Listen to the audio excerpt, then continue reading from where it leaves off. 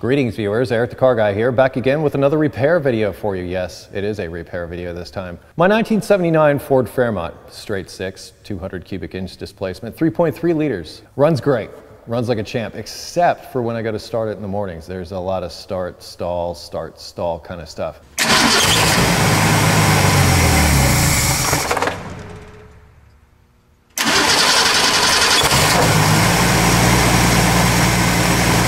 The other day I'm driving and I kind of smell gas and I'm wondering what the heck's going on. So I popped the hood and lifted the air cleaner, only to find that the fuel filter is leaking a bit of fuel onto the intake manifold.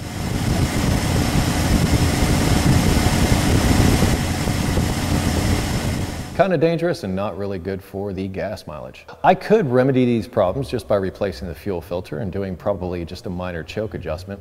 However, where's the fun in that? Because I have always wanted to do a carburetor rebuild video for the longest time, and this presents an ideal opportunity because this is one of the simpler carburetors. It's just a one barrel motorcraft, I believe made by Holley, that we can go through that shows all the basics of what you'd find normally in a carburetor and in a carburetor rebuild situation. Like I said, I'm going to take this opportunity, we'll rebuild this carburetor. I'm going to do in a separate video the actual setup. I'm doing that because there are times where, as I said, you don't necessarily have to rebuild the carburetor. All you need to do is a few tweaks, a few adjustments.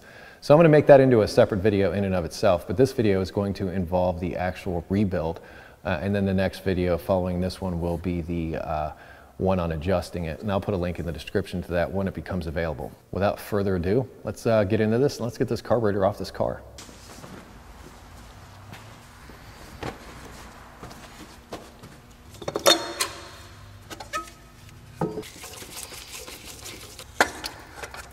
Next, it's time to actually remove the carburetor from the engine. This can be sort of a mixed bag. Some of these are going to be relatively easy, like what I have here, and some more difficult. Some will have many vacuum lines, and some of them not so much. A lot of times I find, even with the vehicles with lots of vacuum lines, that when you just let the vacuum line lay where it was hooked up before, many times you can identify where that vacuum line is supposed to be placed. Now, if that's not the case and you want an extra level of insurance, just take a piece of masking tape or just some piece of tape or even label makers. I've seen people use those. Wrap that around the vacuum line and also, some sort of identifying marking on the port itself. I know some vehicles might have on the underhood sticker a vacuum diagram to show you where all the vacuum lines go. You might use that as a guide, or perhaps a service manual if you get lost or if you're in a situation where maybe the carburetor was already off the vehicle. So that can present a challenge. There are not that many vacuum lines on this carburetor. It's not that difficult to see where everything goes. So I'm probably not going to be marking anything. Another thing to watch out for is the vacuum lines that go from one part of the carburetor to another. Just leave those on. It's one less thing for you to lose, and you can deal with that on the bench as opposed to inside the vehicle. But when you go to take it off, just work carefully and methodically, try to mark things as you take it off. That way you can get everything back where it was when you took it apart. Come to think of it, you can also just take a picture of everything before you take it apart, and that can also help you with reassembly. Use line wrenches whenever removing lines that are like this to avoid stripping things.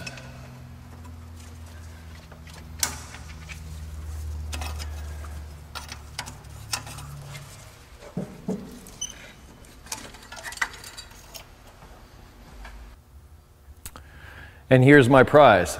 Now know that carburetors still have gas in them even after you remove them, so don't tip it upside down or else you'll get a bunch of gas everywhere. But now let's take this over to the bench, we'll disassemble it and get it ready for cleaning. Now that we have this off the car, and I hope we remember to mention that the fuel filter was actually what I found that was leaking gasoline. So it was just, for whatever reason around the seam, it almost looks a little bit bent. So that's the cause of the fuel leak. I actually like rebuilding carburetors and doing this kind of work. I think it's fun. So I bought myself a kit. They're not that expensive. I think the kit for this was somewhere around $20. I also got a new float for it, and the float was also about $20. So I've probably got about $40 into this rebuild. Also really important is this tag. Hopefully your carburetor still has one of these. This identifies the type of carburetor you have. In fact, that's the carburetor number right there. That's how I was able to find what kit I needed.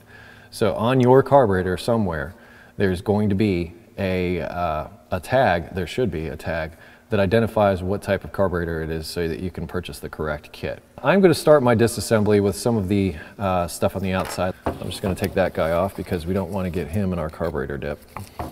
And I like to keep all my screws and parts and everything organized.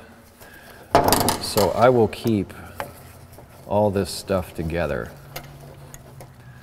In other words, the screws, everything. I'm just going to keep it all as one piece. And another thing, work in a clean area.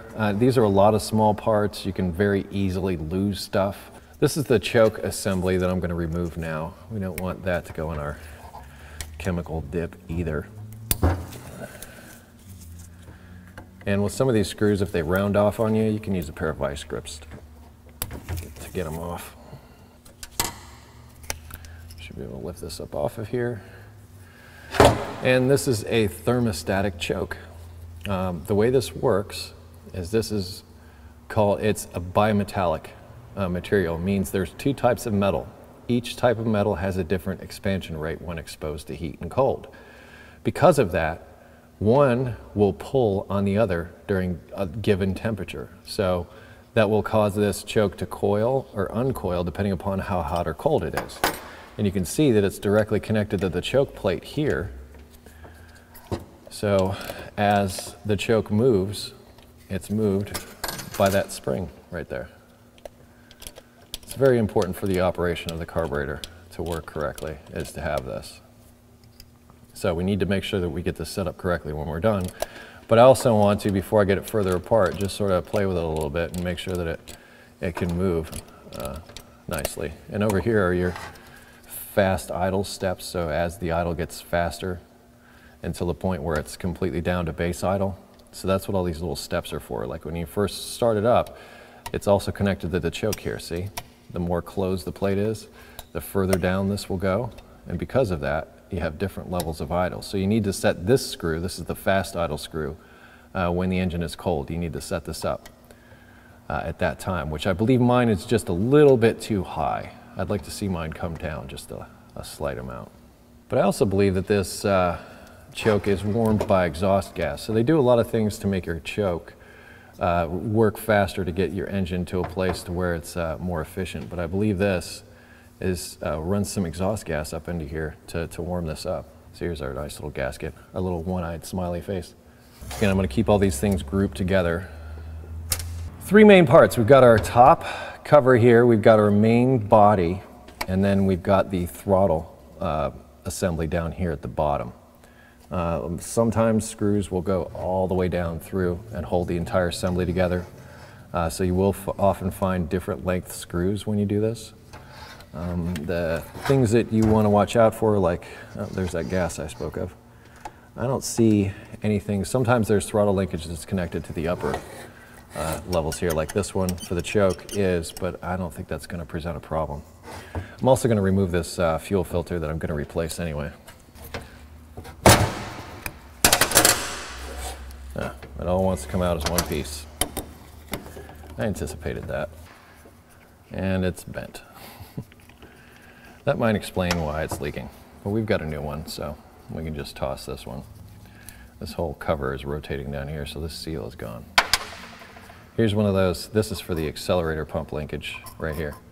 Here's a piece of linkage that we're going to have to watch out for, and it looks like we can just remove this screw in the back here and possibly just pull that out of there. Not sure. Carburetors are neat. I always thought they were. Yeah, I don't think that's going to help us any as far as removing this piece of linkage. That's going to happen when I actually get the upper assembly off of here. That's probably how that's going to go down. I'm just curious what's underneath this. I'm doing this completely blind. I've never rebuilt this carburetor before, but I've rebuilt other carburetors. So I'm hoping that my skills will take me through. What do we got here? That is, I believe, some form of emissions deal here. It could be, it looks adjustable. I honestly don't know what that is. But we kind of got to get most of this torn down because I'm going to put it into a chemical dip that helps to clean it. Yeah, that's just the retaining screw. That's all that is.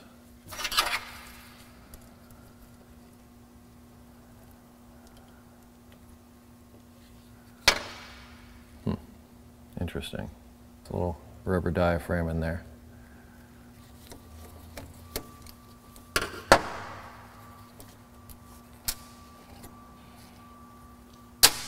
Keeping everything together.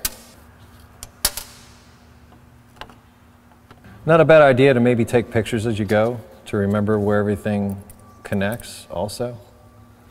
You may also find that helpful. And I'm just going to unhook this now that it's off of here. And away we go. And this, to test, just push it down. Put my finger on the end of it. If it stays closed like that, it's good. Watch what happens when I release. So I know that diaphragm is good. Let's hope I remember how all this goes back together.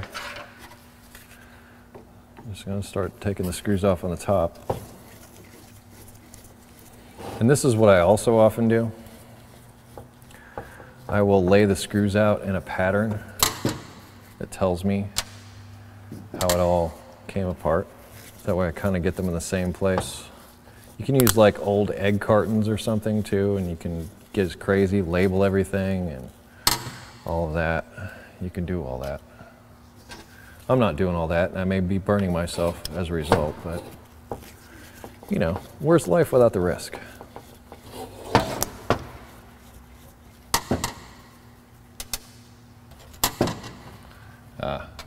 There's our long one. Remember that this one's up by the choke. But the way I've got these laid out here is pretty much how they were on the carburetor. And as long as I don't bump the table or move things around, I should be good. I think we might be able to take the top of this off now. And we can. And we've got this little piece of linkage back here that we got to deal with. So once I lift this up off, I'm going to lift as straight as possible. There's also some choke linkage back here that's hanging up. I think what I'll do is I'll do this side since it's easier. Let me show you how these clips work. Sort of get in under them and twist. Work them out like that. You get your clip, and then you can pull this off, I hope.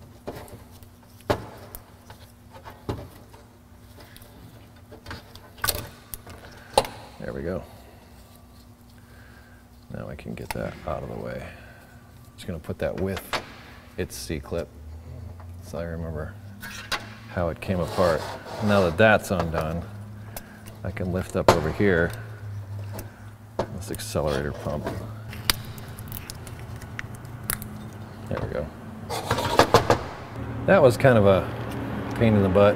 This is the accelerator pump. Every time you step on the accelerator, it forces down into this area and squirts a given amount of fuel into the engine to help richen the mixture so that you can accelerate.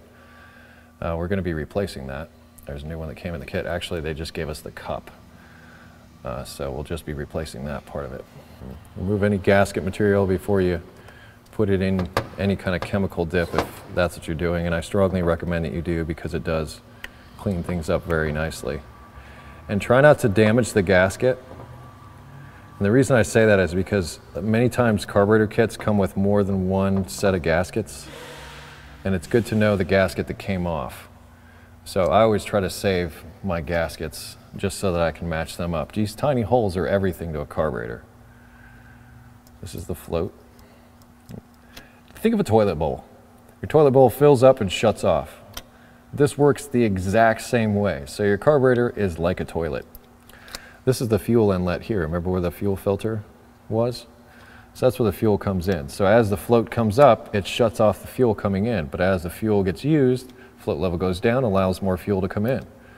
It's a fairly beautiful, easy system. I've always liked carburetors and their engineering and efficiency and how they were put together. We just have that little retaining clip, it looks like. set that guy over there. And yeah, it looks like this is going to come out as one piece.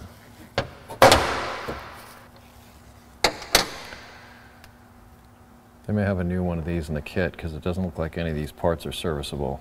Many times what you'll find is this is a serviceable part, and that there's a little sort of a needle valve in here that opens and closes and allows the fuel to come in, and it looks like I can just lift the float right out of here now. There's our float assembly. Now, I ordered a new float just for good measure. Over time, these can get heavy with fuel, so they'll sit down a little bit lower. And there is going to be a point where we're going to have to adjust the float level. Float level is critical in the carburetor, so you want to make sure that it's correct. So if these get heavy and lay down inside the bowl a little bit further, it'll be letting in a little bit too much fuel. So we want to keep our float level as close to correct as possible. Now, these are our neoprene floats. They also offer these in brass, which are sealed, and those never go bad because they never get a chance to soak anything in. However, they can get like maybe a little pinhole or something, and they can get gas in there. I suppose they can also fail, but they don't seem to fail as much as something like this might. And we're down to just about nothing now. All these other components can sort of stay in here. It looks actually fairly clean. I am going to find out what's behind here, and yes, I can remove the throttle body. I'm also going to remove the throttle body. Looks like we've got 3 screws for that. Yeah, that was simple enough. See, carburetors are easy. When they say 1 barrel, that's what it means. There's only 1 hole, 1 throttle plate. 2 barrels got 2 of these, 4 has 4. But that's all it is. But that is, when that's wide open, as much air can go to the engine is going into the engine at that time. But this is directly connected to the gas pedal, so when you step on the gas, it opens and closes this, and in essence throttles the engine. Something you need to watch on throttle plates is sometimes these shafts will get worn out, and as a result it will cause a vacuum leak right here. So if you spray around the carburetor, you just rebuilt it and you know you had a vacuum leak and you're trying to address that, the particular problem on quadrajets, so look for that. One last thing I'm going to remove here is the idle mixture screw. This guy is super important to the base idle mixture, and I want to make sure that this area is really clean because this is the idle. This really helps the idle, and we'll show that in the adjustment video how we make that all happen. But it should have a pointed end on it, yeah. And that pointed end allows air to escape past the throttle body right there, and you control the amount of fuel that goes into the engine at idle through this screw. There's usually more than one if there's more than 1 throttle plate, but since there's only 1 here, there's only 1 throttle plate. But once again, I'm going to save the gasket. That's completely torn down and ready to be cleaned. This has a couple more things. I want to see just what's behind here, and what I'm looking for are like rubber parts, and I want to make sure that I get my cleaner into all the areas that I can and replace any gaskets that I can, because really that's kind of what it's all about. It's sort of resealing everything and making sure that it's all in a good and happy place. I sure hope I've got that gasket.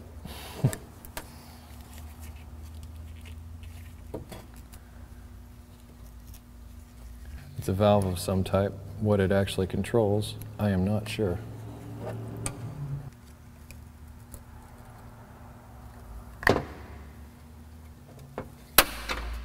It's bimetallic. It looks like a valve that opens and closes like this. You can sort of see it opening and closing like that. I'm assuming there's some sort of port here. It looks like it's got some exhaust gas on it. So it looks like another gasket down in here, almost. Another thing to watch out for is tiny little balls. I know that's funny. Yes, you must be aware of tiny little balls. Sometimes there are check balls inside of the assembly that are kind of critical to the operation of the carburetor, so you don't want to lose those. And so far I don't see any that have fallen out, so I'm really surprised, because many times, as I said, there might be some in here, but I don't see any. That's about as far as I'm going to tear this thing down, and we're just going to soak this guy in some solution. This upper part also, much of this as we can. Yeah, I wanted to try to get that rubber piece out of there. All right, just to get all my bits out, I'm going to remove this fastener for the accelerator pump. And hopefully I'll be able to take the assembly out. As you can see, it's on there, sort of spring-loaded. Sort of needed to twist it around to get it off of there, but that's how it went together. Once again, I'm going to try to keep all my stuff in place. And this, well, it's probably one of those things that only comes apart one way, and it does. Keep that also with that. And I got my fingers crossed that I get a new one of these. You never know sometimes with carburetor kits, so try to keep it. Yeah, mine's even got a little bit of tear in it. So hopefully I'll get a replacement for that. Otherwise, I'm not going to bother taking the shaft for the choke or anything out. I don't see the point. But let's see if these items actually fit into my container. I have chosen an empty paint can. We'll see if these parts all fit down in here. It just fits in my little bucket. This is my caustic carburetor solution. You might send yours off to have it dipped, soaked, whatever, but this is a special solution just for doing this kind of stuff. Well, let's put it this way, it's eaten through 2 metal cans that I've kept it in over the years. So be careful with it, but it's really good at cleaning all this stuff up. I probably could have done a better job of getting some of the gasket material off of there, but you know, I can do that after the fact because it'll be all softened up and loose.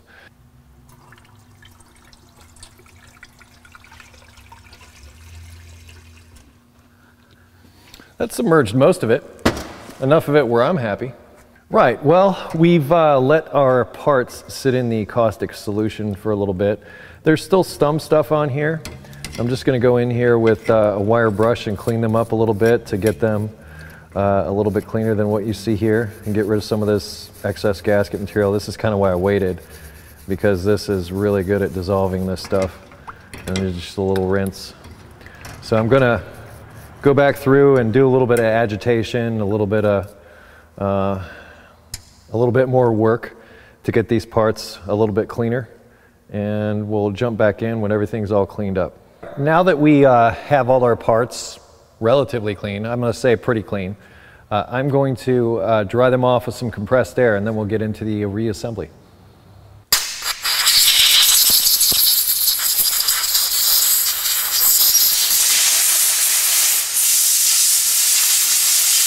Right, well, we have cleaned all of our parts. Everything's disassembled.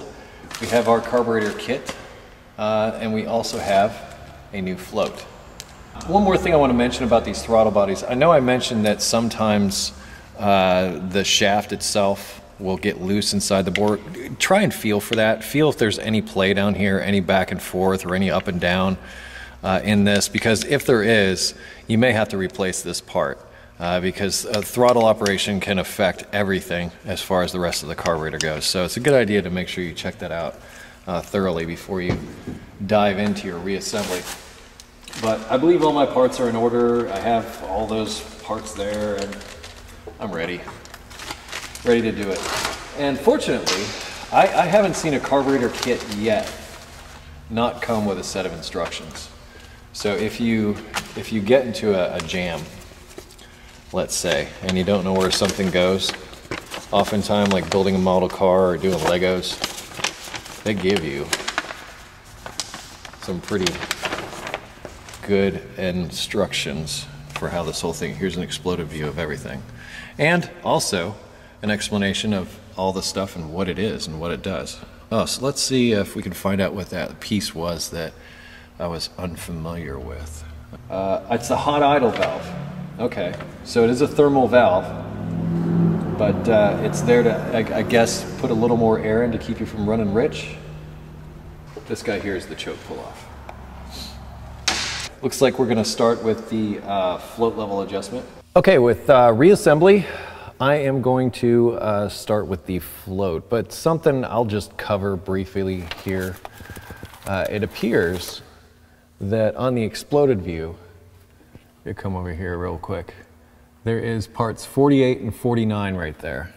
And what those are the check valve for the accelerator pump.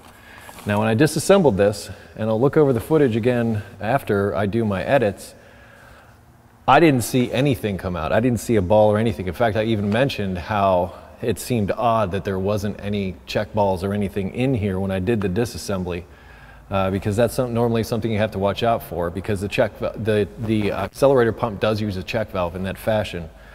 So what I've done is the carburetor kit has come with a new ball for the accelerator pump. So I have that. That actually goes into here. This is the accelerator pump chamber here. And when it fills up with fuel, this accelerator pump pushes down when you step on the gas, forces fuel up through this passage and out this tiny hole into the venturi assembly here. But you don't want it to bleed back into this assembly. So to take care of that, you have this check ball, which will go in here. I'm gonna put this in towards the end. And then I've made sort of a counterweight out of an old bolt. I've basically shaved it down to the correct size, did a little bit of machining on it. I looked at the drawing, and I've got the proportions, I believe, similar to what we have here. So just put that down in there, and from what I can hear,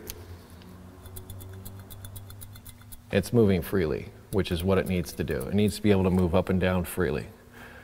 But that's my fix for that. This thing may not have had a check valve at all when I took it apart.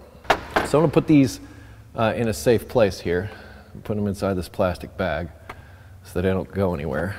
But as I said, I'm gonna start with the float adjustment, which is one of the first things to do during reassembly. Here's my new float. Put it next to the old float. So we need to swap this over from one float to the other for the new one.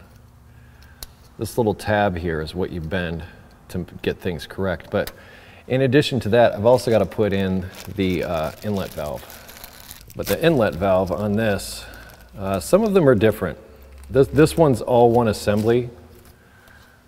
Here's the old one. This is the fuel that comes in. So this is like where the water from the toilet bowl for the toilet bowl would come into the toilet. And this meters the incoming fuel based on this little tab right here touching the end of the valve. So as the float goes down, it opens up, allows fuel to come in. As the float goes up, it shuts it off. Quite simply, that's how that works. Let's see, before I put the float in, after I put the float in, I'm just gonna drop it in. And then I believe there was like a little spring that went over the top of it. I think I'm also gonna put this in here at the same time. And there is a gasket, if I'm not mistaken. There it is. There's this gasket that needs to go around the outside. Yeah, this way we know how far it's going to drop. Gonna snug that up just a little. That's good. With carburetors, they're usually made out of a softer metal, so be really conscious of that so that you don't over torque things. Usually in our instructions, yeah, right here, we have our float adjustment, and it looks like it should be bang on even with the top of this float bowl. I'm gonna put my spring back in. Here's that sort of arched spring that seems to hold everything into place. All right, that keeps it from going anywhere. And then we tip it upside down, and it looks like we're hanging down a bit too far. You can see that there. Because what we need to do is we need to back it up to where it's hanging down like that on that front part. So we need to bend that tab a little bit so that when this comes all the way up, that's where it stops. So because that hangs down too far, I want to bend that tab back a little bit, like this. I just want to bend it back towards this. Put the retainer back in, flip it again, and as you can see, I'm getting closer. I've got to bend it back. It was hanging down a bit too far before, but I'm going to be bending it back up, or back down, because I went just a wee bit too far. Oh, almost there, so close. Like a few millimeters more.